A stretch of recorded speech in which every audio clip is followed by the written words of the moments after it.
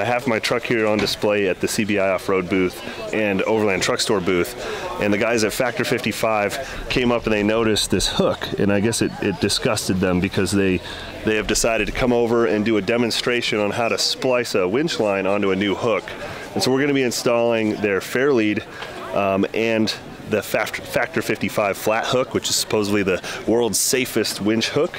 And they're going to be doing a lot of talking about what the science is behind this and why it's a huge advantage. And so I thought maybe you guys might be interested. Since they're going to do it, I'm going to film it and make a video for you guys, because they have a cool tool that allows you to be able to do this repair on the road. So if you were to snap a winch line or something, they have a tool that can show you how to do it. So I'm pretty interested. I like ropes and things. You guys know I was a firefighter. I did high angle rescue, that kind of stuff, those sorts of training. I didn't actually do it in the field, but I did training, and I just find it really interesting. So we're gonna watch these guys patch this thing up and make it cool.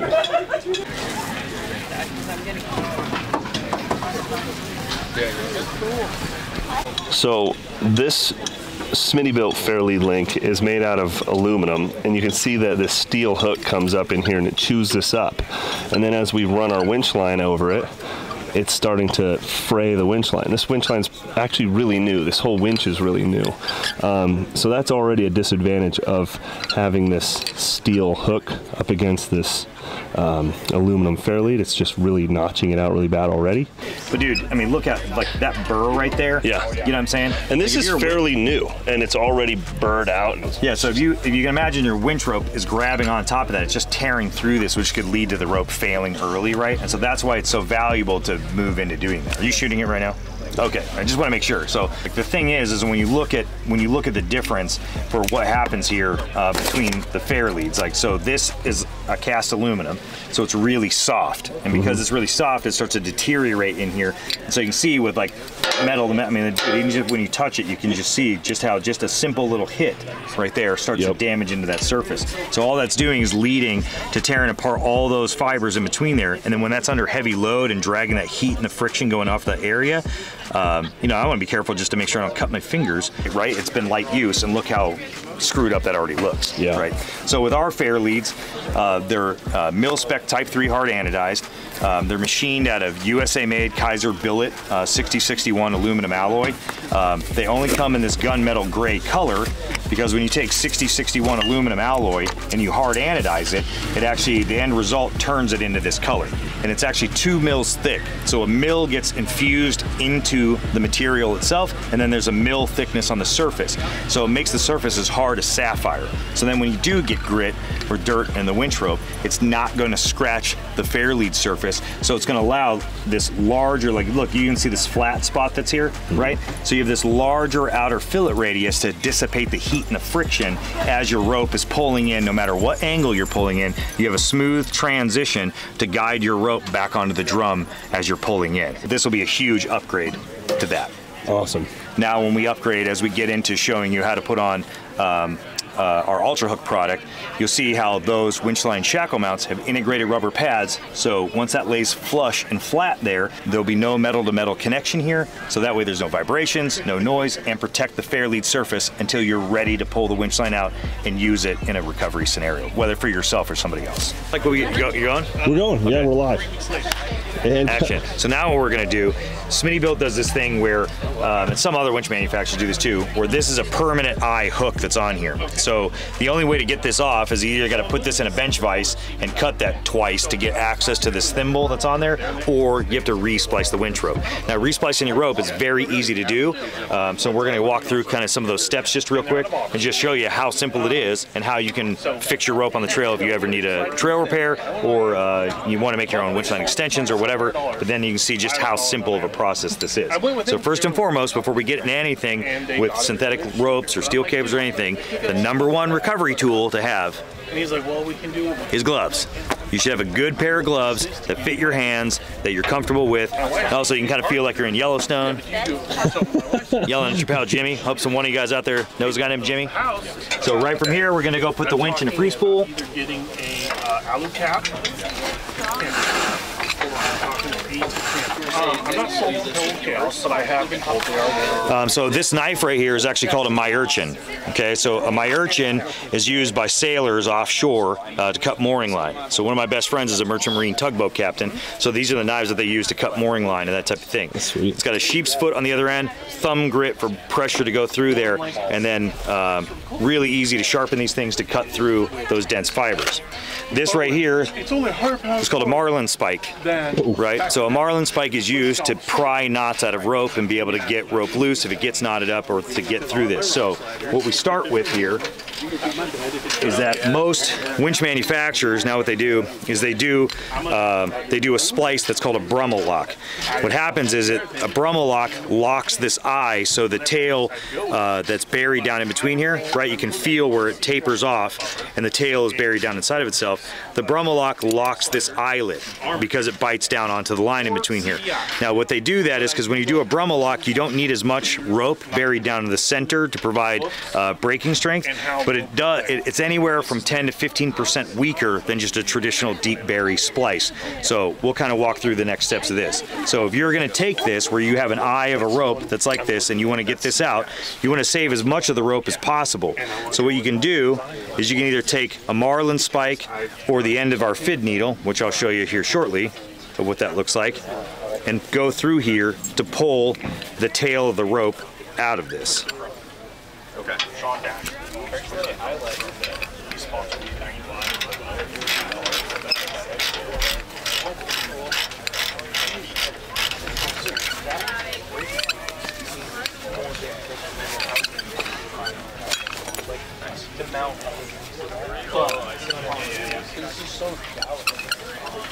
So you see right there, right? I got right underneath of that fiber where that tail was going in. Oh, it just slides right out, huh? No way. Wow. And there it is. So the tail is just right out of there, right? So that's buried down inside of itself, and then you can just pull the tail right out of the inside.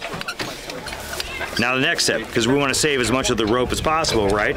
So we're gonna have a little audience participation. You want to grab the end of that hook right there? The hook? Yep, just hold on to the hook right there. That's what I was. There it is. Now we got rid of that, right? We saved as much rope as possible. Yeah, that's exactly where it goes.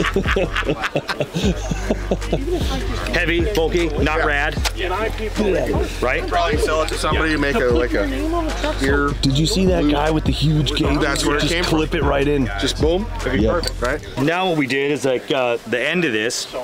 So you'll see on the end of this thing, this is a thimble, right? This thimble is literally on the end of the line here to provide a minimum bend radius to retain the braking strength of the rope. So most people will say that bend radius needs to be 6 to 8 times the diameter, right? That's the bend radius that should be on there, but that's really not accurate. It actually needs to be just over 1 to 1 in order to retain the full braking strength of the rope. So what we're gonna do, because we no longer need this thimble, or we'll have this on the end of the line here because now we're gonna resplice the end of this, we're gonna use and put on one of our synthetic rope spools. This synthetic rope spool gives you a little bit bigger of a diameter than just the pin of our winch line shackle. So now we'll show you kind of how this is going to work and how that's going to install on there. So this right here, this is our fast fid. We released this tool just over 5 years ago. There are other traditional types of fids out there. You can even do this, what I'm going to show you here, with a Bic pen and some tape. I mean, that's really even possible. But this makes it to where it's just one tool. There's no other additional things that you need to put this together in order to splice the end of synthetic winch line. It comes in this little pouch. Even the pouch is USA made. On the fid needle right here, you'll have you have a measuring tool, and then you also have the diameter of the rope and how deep of a tail that you should long bury the splice. So if you're going to do like a deep bury splice here, 3/8 diameter line, which is this, should be buried 20 to 27 inches down the rope. So you saw what we just removed. I mean, how much was there? 10 inches, right? So it should be almost 3 times that length buried down the inside of it. 10 inches? Yeah. 5 feet. 10 inches, 10, this is 10, right? That's 10 about inches. 10, right? This is what 10 looks like. 10. Yeah, I think that's about 10. Yeah, that's normal. My wife thinks it's 10. So the easiest thing to kind of consider that is that with this tool, it should be 3 fid lengths, right? So that's the kind of thing to think about. So the tool comes in the pouch, it comes in 2 pieces. You just take the end of this right here and thread that end on. Now you've got the wire basket attached to the end of this. You come to the end of the winch line here, you expand this open, you open up the end of the wire basket, you grab down onto the end of the rope, and so it expands over and then bites down on the end there. So it's like a Chinese finger trap. Yeah, okay. So once you measure the bury length for how deep that you're gonna go down in through here, one of the things I like to do is come down here and just make a little bunch in the line so I know that's how far I gotta get the tail down to go through the line. So then when I come back up here, I know that that's how far I'm gonna bury this tail. So I come through here, I push this together to open up and expose the hollow core, the end of the line, right? You're gonna be careful to take the fid needle and go right through the middle section of that rope. Pierces the line, goes right through, and instantly we're already putting a loop back in the end of the rope, right? From this point, we'll come back down and just go like a few strands down past that, again, pushing that together, exposing the hollow core, taking the fid needle and working it through the rope, piercing that through a second time, which will start to create kind of like a little bit of a lock stitch, like in the end of this, right? So this goes through here, and we'll start to bite down on that line. Now at this point, because we still have good access to the tail, what we'll do, now we will take our synthetic rope spool. I got you. We did the one. We're gonna honor. The synthetic rope spool now will go sit in that eyelet, and it will act as the thimble in the end of the line here. So then you just cinch the eyelet up, because we have access to that tail, right? So we cinch the eyelet up and tighten that around. So now we're just splicing this onto the end of the line, right? So again, made the loop, went back through, and now we're just gonna take the tail and bury it all the way down through the middle section of this. So just like piercing the line goes, you come back over here, push this together to expose the hollow core or the inside of the line. So it wouldn't go into gear. I floated gears all the way. Oh, look at that. And then you start to bury the needle right down the center section, okay? So we see what that looks like, right? It's going right down through the middle there. So then you just continue to work the fid needle down the center section of the inside of the rope. They let it sit on the friggin' clutch plate and bit the disc. So I got a new disc. I had to pay for it. They stripped out the bolts. I had to buy a new fly. You continue to push and expand, right? And you can see, like, that's where that little bump is that I made in the line to know how far the tail's got to go down. So I'm going to get all the way to that point. Ships and drives perfect. So not only did they charge me for all of that. Let the fid needle come out the side, right? So we got the tail going all the way through there. They said it would naturally. They said I got a back clutch.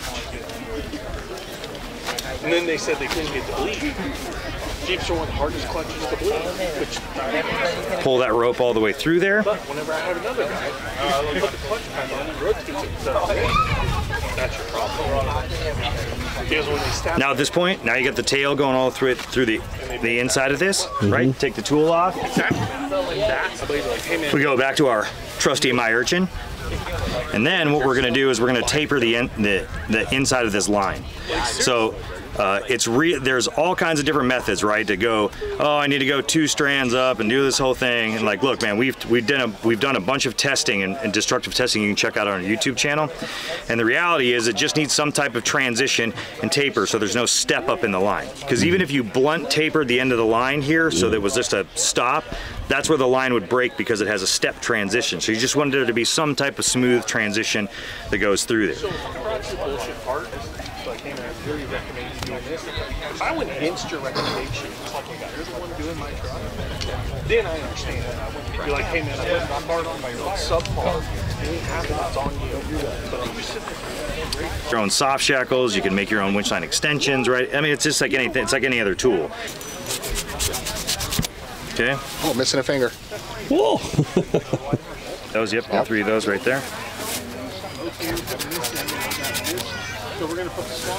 Hold it still. Yep, I'm gonna cheat out just a little bit and we'll go right here. Yeah. TikTok's ridiculous, dude. Oh, it's horrible. Okay. So you see now we got this little bit of step down in between here. So we got a smoother transition to allow that to collapse down once this gets buried into itself. So put our knife back down. Then we take the end of the eye right here.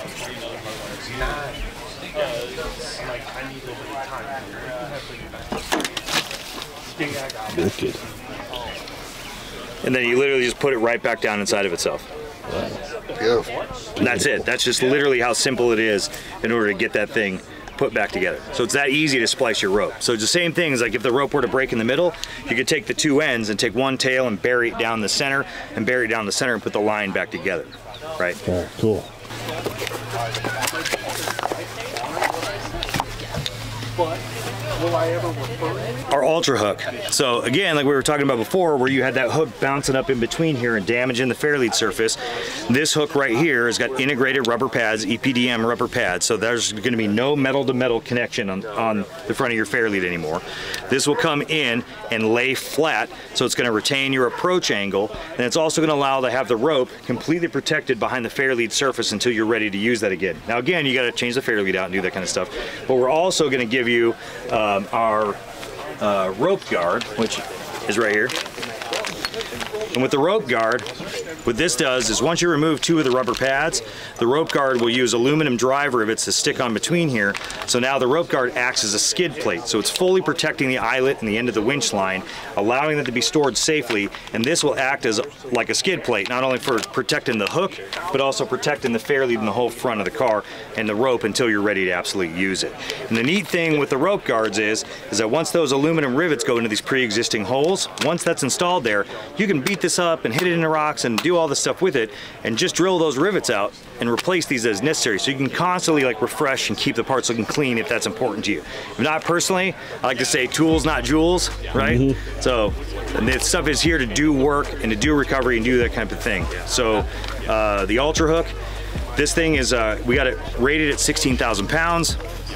It's got a working load limit of 16,000 pounds. It has an ultimate failure on the hook throat opening at over 32,000 pounds, and the shackle tab breaks at over 48,000 pounds. It's all made out of 7075 USA made Kaiser billet, billet machine in our shop there in Boise, Idaho. And then it also has a titanium double shear pin that's holding that into place. And they install just this easy. So you come through here, right? Got snap ring pliers. This goes down in here, you grab the end of the snap ring, right? Pin slides out. Rope goes in. Pin goes back into place.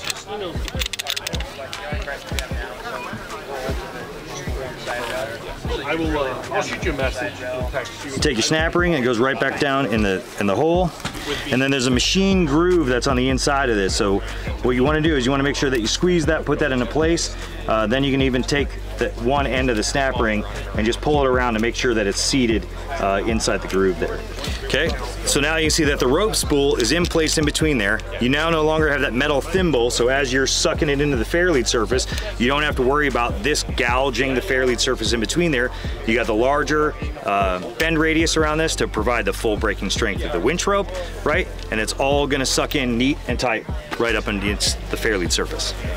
Now we got to charge your battery. Yeah, now we're gonna have to jump start the truck to to finish that out, but that's all right. Okay, so very important, right, when your winch line is going in, what you want to do is you never want the rope to just slide through your hands. You want to go hand over hand and allow the rope, or kind of lean it back and put some tension onto it to allow that to go through there. But that way, I mean, you can even see just how dirty your gloves get just from handling this rope. So you never want that to slide through there, because you may never know, did it pick up sharp rocks? If you're out in the desert, like in Baja, and had to winch something out, like does it have cactus thorns, or anything that could be in there that could cut your hand? So by doing this, it allows you to grip and put it in and do that. So it's simply just to look like this. Great. Yep. It allows you a slow, controlled movement to also watch the rope stacking up on the drum. That way you can give yourself a chance to like stack up there evenly and neatly on the tree.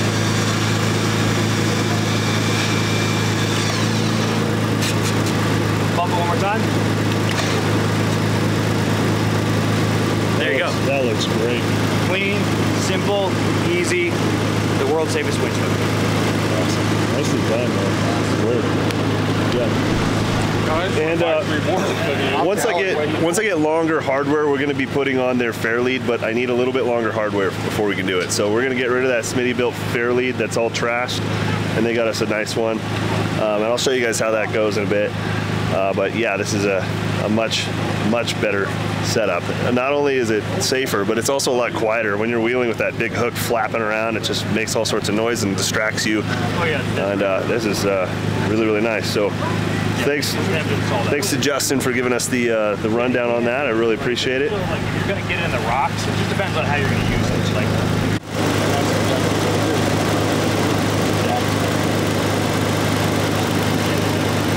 and then Max, we have I think on the back of the truck we have this other thing. Oh yeah, sure. Oh yeah. Got more things. Got more things. So last but not least, right? Because we know your history with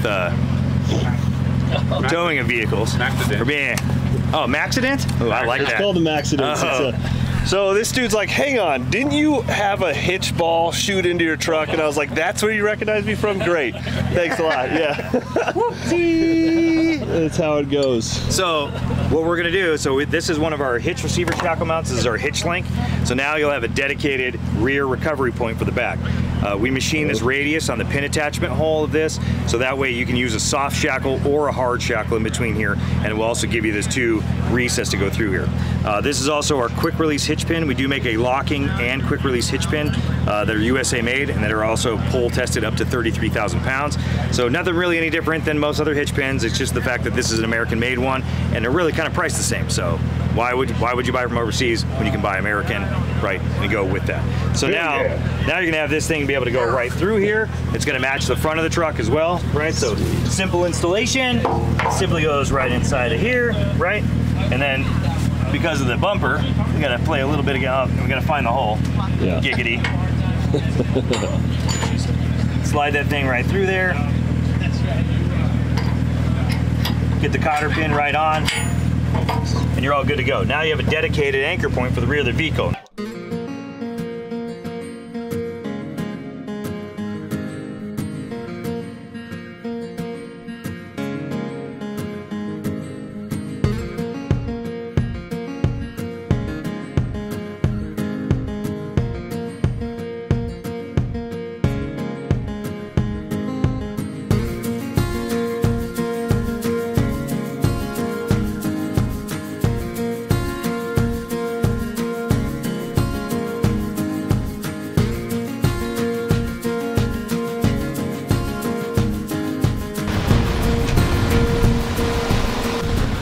This marks the end of the 2022 Northwest Overland Rally. I had a super good time, met a lot of awesome people. I say this every time I do this. When I'm doing YouTube, it can kind of become just a numbers game. It becomes easy to forget that there's real people behind the screens watching and enjoying the content and genuinely getting inspired and excited about the stuff that I'm doing. And I forget about that. I just sort of put this stuff out and I try not to think about it, because if I think about it too much, it becomes hard to do. Getting feedback from you guys at shows like this, it means so much to me. It's super humbling and exciting for me to have people who are genuinely excited to see our stuff and see what I'm doing. And so thank you so much to every one of you guys who came up and said hi. I had a great time. I met with a lot of cool people, met with some owners of these awesome, iconic companies, got to talk business with them, which is just, it's just where my head's at. It's what I love. I even got to fly my paramotor. And huge shout out to the admins of the Northwest Overland Rally for not making a big stink about the paramotor. They were very accommodating, very cool.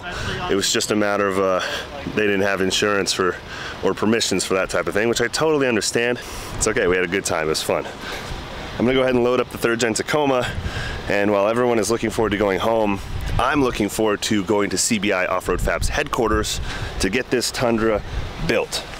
It's gonna be awesome. I'm really looking forward to it. So I hope you guys enjoyed the Northwest Overland Rally and everything that it has to offer.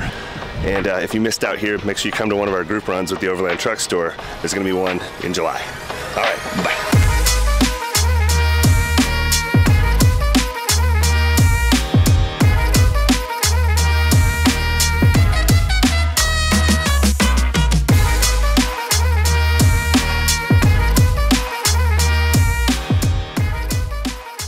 All loaded up. ready for the next trip, the next adventure, next destination. I'll probably camp on the tent on the trailer tonight because I'm just going to be driving.